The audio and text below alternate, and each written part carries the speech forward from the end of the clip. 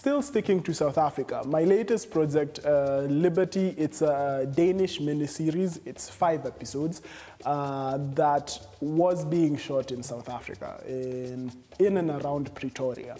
So how I got my role on Liberty, it was amazing. So when I did my role in Watu Wote, one of the production managers on Watu Wote, we became really good friends, and as I was saying before, like, always put out your best in whatever you do, because you never know who might be watching. So a few months later, after Watu Wote, a casting call comes across her desk, and they're looking for either a Kenyan or a Tanzanian who fits my profile.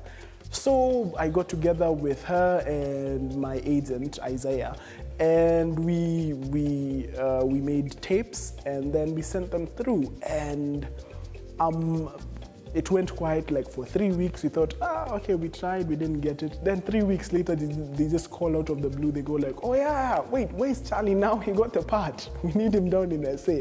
We're like, wait, you waited this long to tell us? But anyway, it was a mad rush. Got my visa, went down to SA. That was in June. And in June, because it's 5 episodes, in June we shot 2 episodes, because every episode was taking about 2.5 weeks to shoot, roughly. So we shot 2.5 episodes in June, and then between September and early November, we shot the last 3. And I was there for the entire period of shooting.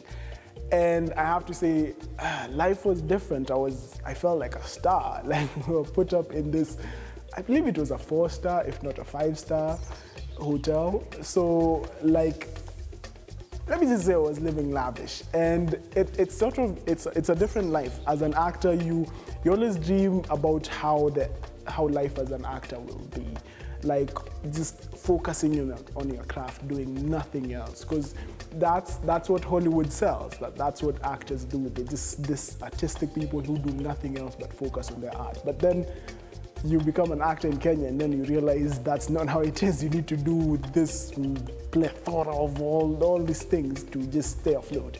So there, because I was in a foreign country, and I'd been shipped there to work.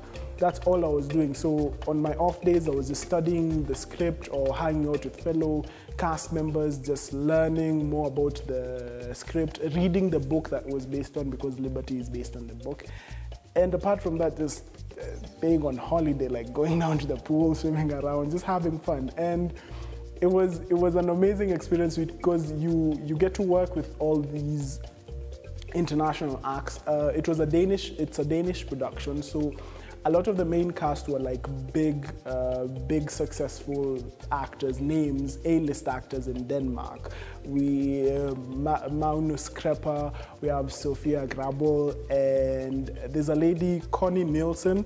She's an amazing Danish actress who's gone into Hollywood now. She plays in Wonder Woman. She's Wonder Woman's mother, Hippolyta. So if you've watched Wonder Woman, she's the blonde lady kicking everyone's butt. So I got to work with this amazing cast and an amazing crew, and I really got to see like how filming and how filmmaking should look like in its essence, like how it should look in ideal conditions. I got to see how that looks, and I have to say it was beautiful.